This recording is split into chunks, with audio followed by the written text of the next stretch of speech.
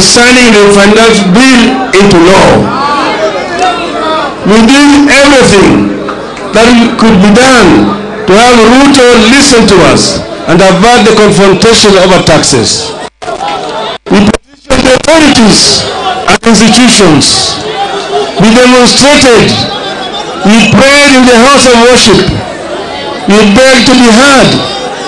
We sought amendments and we pleaded with our members of parliament to stand up for us.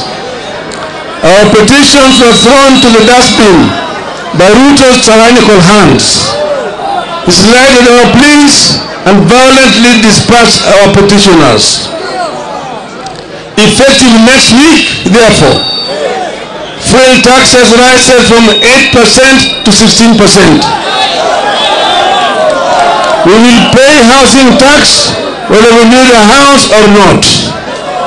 The cost of basic goods, which has been weighing Kenyans down, is going up from next week again.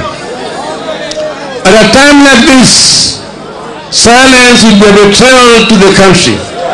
Silence will be treason.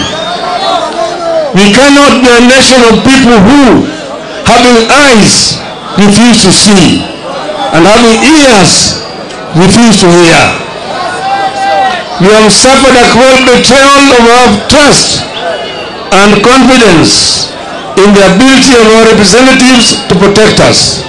We must punish the traitors, and we must force a repeal of the Finance Act. But what happened this past week and yesterday is not just about the Finance Act. This is about the re-emergence of a dictatorship under leaders who cut their teeth and honed their political skills in an infamous school of dictatorship.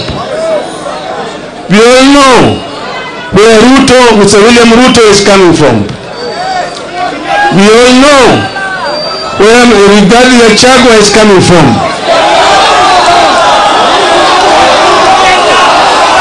In the run-up to the vote on the bill, more than 90% of Kenyans rejected it. Even after MPs voted in favor of the bill, polls continue to show that the majority of Kenyans did not like it. However, true to his character as a dictator, Ruto proceeded as if Kenyans had not spoken, and he imposed punitive taxes on us without our consent. That is contempt for the people. In a democracy, few individuals can use government as their tool against the people. The idea that only the wishes of Ruto and Gachagua matter in this country today must attract a very heavy price. Ruto is testing the limits of his illegitimate power. Ruto is testing whether we still have the will, energy, and resolve to fight remnants of dictatorship. After stealing our election last year, Ruto now thinks he can steal anything and get away with it. We have to stop Ruto, and we have to stop it. We have to do it now. We must tell Ruto in no uncertain terms that he has stolen enough for the owners to notice, and he has no more room for stealing the wishes of the people. This gathering must provide an unmistakable response to Ruto and those who think like him, that we are willing and ready to do whatever it takes to roll back dictatorship. This gathering must make it clear to Ruto and all those who are nostalgic about the dictatorship of the past that they will pay a heavy price for their unfortunate experiments. We have some bad news from Mr. Ruto. The betrayal in the city has seeped into every village in Kenya. It has united Kenyans better than any government ever would. While the betrayal has shattered our faith in government and parliament, It has strengthened our faith in ourselves and our power. Consequently, Ruto and all those who think like him are going to learn the painful way never to mess with the people's food, fuel, and freedom.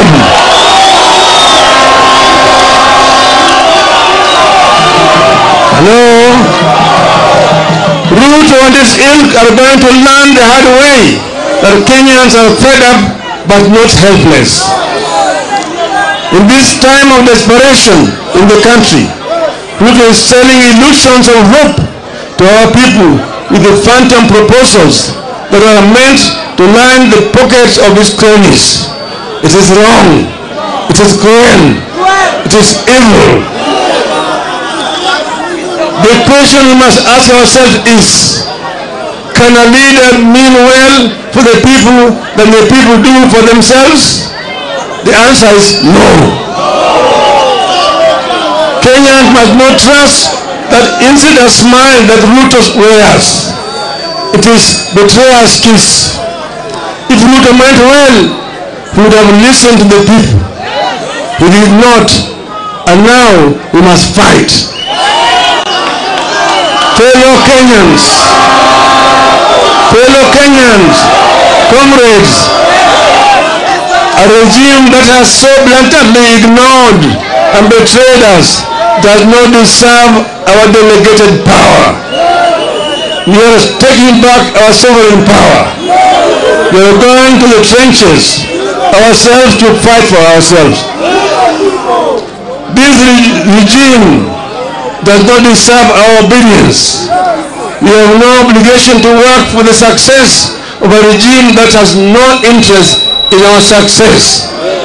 We are the people. Sitasimama maovu ya kitawala, sitasimama maovu ya kitawala.